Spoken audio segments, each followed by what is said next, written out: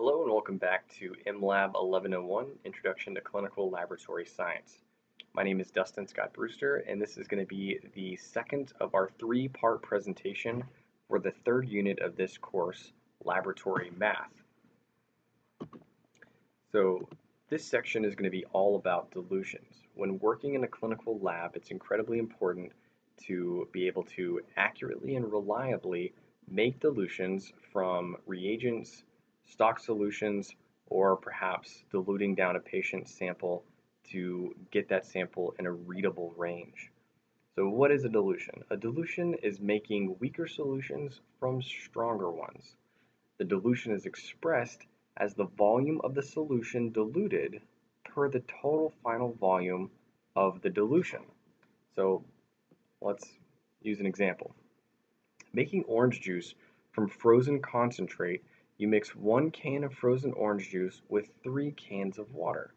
In this example, we have 1 can of OJ to total 4 cans of diluted, or to make a total of 4 cans of diluted orange juice. So we have 1 can of concentrate, and you're going to add 3 cans of water. 3 plus 1 is 4, so the total volume is 4. The original volume is 1 can, so that is written as 1 to 4. Now let's use this in a more lab practical example. So we want to dilute 1 ml of a patient's serum with 9 ml of saline. So the dilution would be written 1 to 10 because we have 9 plus 1 for a total volume of 10 ml, and 1 because we have 1 ml of patient serum. So that is a 1 to 10. So you express the volume of the solution being diluted, 1 ml of serum, per the total volume of the dilution, which is 10 ml. So again, this is said 1 to 10. Now let's use another example. We have 1 part of a concentrated acid that needs to be diluted with 100 ml of water. So the total solution is 101 parts. That's 1 part acid plus 100 parts of water. That's 101. The dilution would be written 1:101, and you would say it 1 to 101. It's important to note that dilutions don't have units.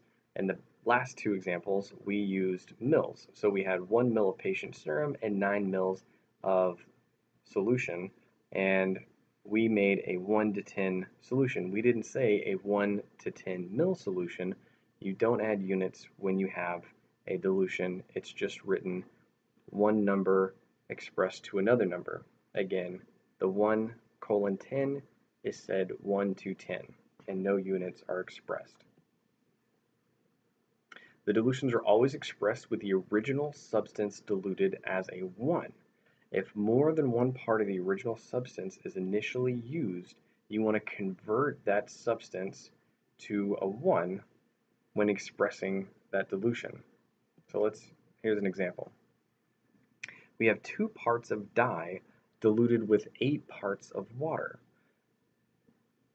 Diluent. So diluent is the term that we often use as the diluting solution. So the total volume here is 10 parts total. 2 plus 8 parts of diluent is 10 parts total. So the dilution would be expressed 2 to 10. But we want the original substance to be expressed as a 1. So to get that original substance expressed as a 1, we want to apply the proportion equation. So here's the proportion equation worked out on the right side here. So we started out with 2 parts of dye to 10 parts for the total volume. Now this is what we have, this is what we want. We want it to be expressed with the original solution being diluted as a 1.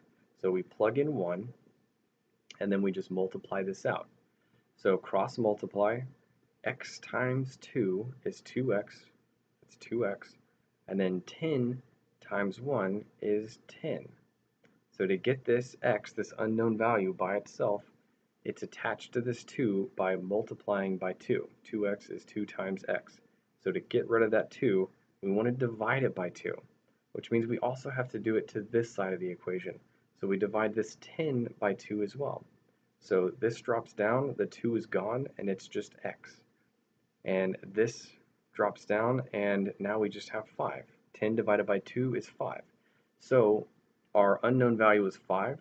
We plug that back into what we wanted, and now we can say that our 2 parts dye to 10 parts total volume, our original 2 to 10 dilution, can now be expressed as a 1 to 5 dilution. And this would be the correct way to express this dilution.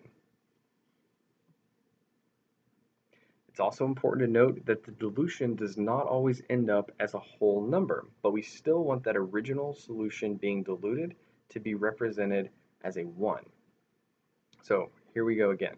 We have 2 parts of whole blood are diluted with 5 parts of saline. The total volume is 7, 2 parts of whole blood with 5 parts of saline. That's a total of 7. And so we would express that as a 2 to 7 dilution. Let's plug it back into our solution here, our formula here. We have 2 parts of whole blood divided by 7 parts total volume. So to get what we want the original sample being diluted to be represented as a 1, and we have an unknown value here. So we do the same thing as we did in our last equation. We multiply this out. X times 2 is 2x. 7 times 1 is 7.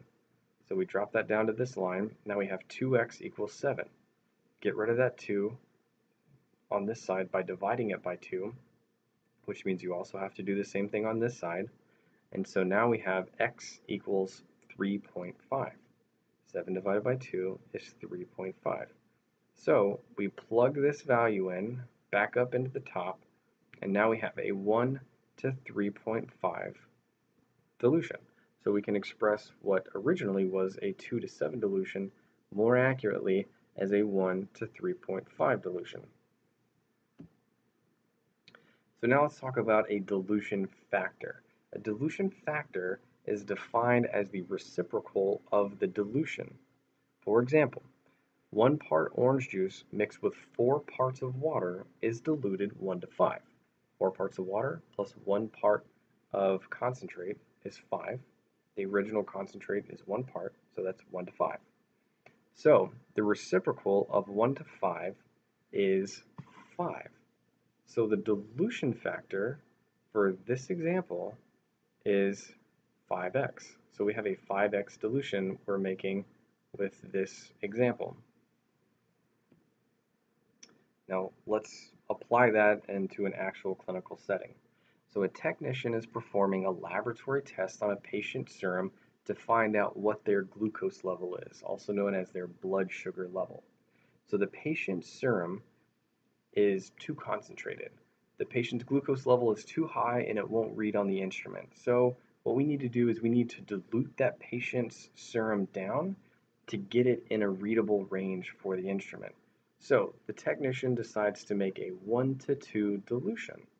That would be 1 part patient serum plus 1 part of diluent makes a 1 to 2 solution. 1 plus 1 is 2 for the total volume, 1 being the original amount of the sample.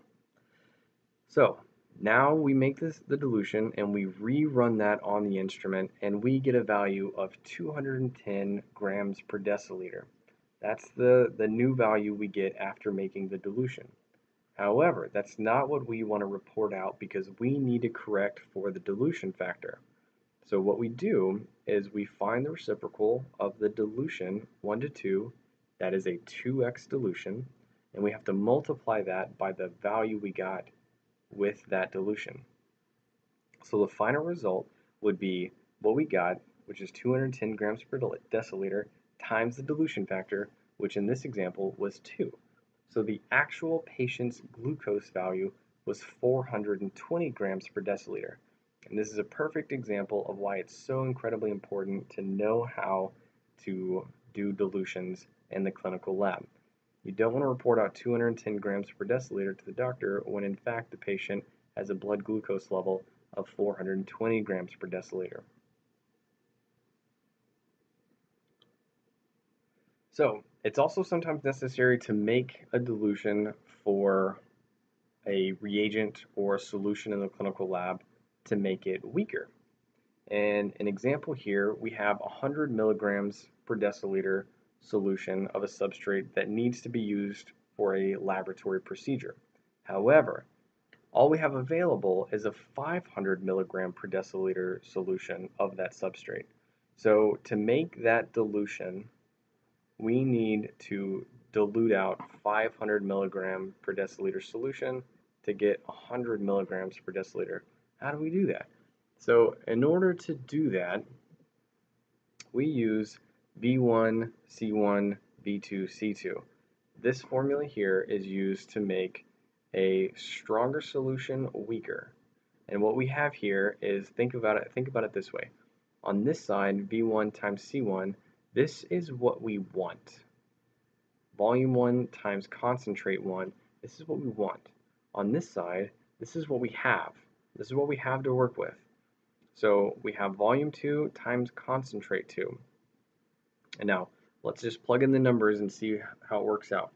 For what we want, say for this example, we want 100 mils. We want 100 milliliters of the working solution, which is 100 grams per deciliter. What we have is 500 milligrams per deciliter, and now we need to know how much of this we need to pull off to make 100 mils of this solution. So all we have to do is plug in the numbers. For V1, what we want is 100 mils. For C1, what we want again is 100 milligrams per deciliter concentration, and you just plug those numbers in here. So that is 100 mils times 100 milligrams per deciliter. And on this side is what we have. V2, we don't know how much of this concentrated volume we need to pull off to make our diluted sample. So V2 is our unknown. C2, however, we know what we have, and that's a 500 milligram per deciliter stock solution. So we're solving for V2. So 100 mils times 100 milligrams per deciliter is 10,000. 100 times 100 is 10,000. And we want to solve that for V2. So what we do here is we get rid of this 500 by dividing this V2 by 500. And you have to do the same thing on this side. So 10,000 divided by 500 is 20. So what we do is we have a V2 of 20 mils. So what we need to do is to dilute 20 mils of, so you want to take off 20 mils of this concentrate, 500 milligrams per deciliter, and dilute it with 80 mils of diluent. That would give you a total volume of 100 mils and a concentration of 100 milligrams per deciliter. And that's how you would solve this problem. So that is going to conclude the second of our three-part presentation for laboratory math, and we will pick this back up with surreal dilutions.